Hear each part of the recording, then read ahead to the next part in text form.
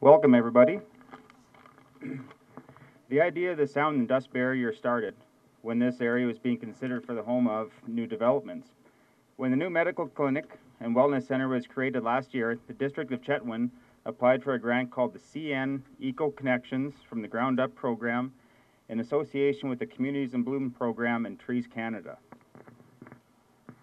The $25,000 grant permitted the community to purchase 200 white spruce trees and 2,500 local wild plants for the Berm, and these were purchased from the Twin Sisters Nursery in Moberly Lake.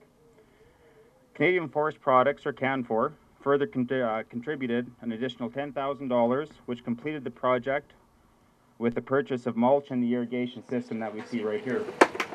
The actual creation of the Berm was completed by the Public Works and Engineering Department, headed by Paul Gordon, Director of Engineering and Public Works.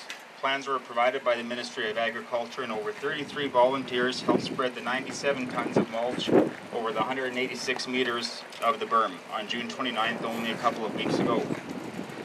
So if I can call on the representatives from CN Rail. We have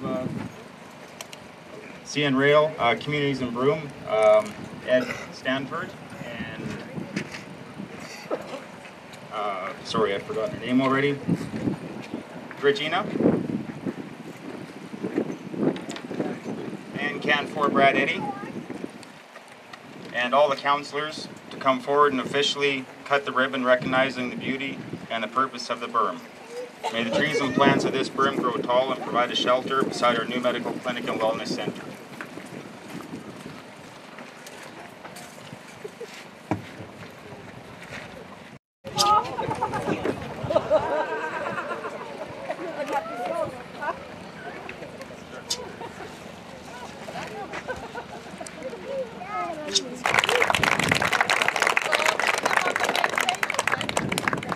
Thank you very much.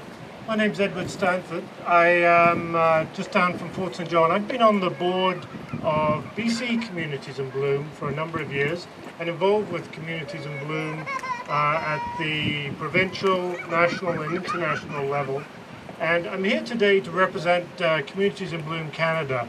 I know Chetwynd does an amazing job at the provincial level. I think you get mentioned more times in our bi-monthly newsletter than any other community in the province. And that's a strength of the material that you send down to Communities in Bloom. On behalf of CN and Communities in Bloom, let me congratulate the District of Chetwynd on the Health Clinic and Wellness Centre Greenbelt project. CN, Tree Canada and Communities in Bloom are proud to be part of this project that will provide a green space, safe walkway and rest area for all the community.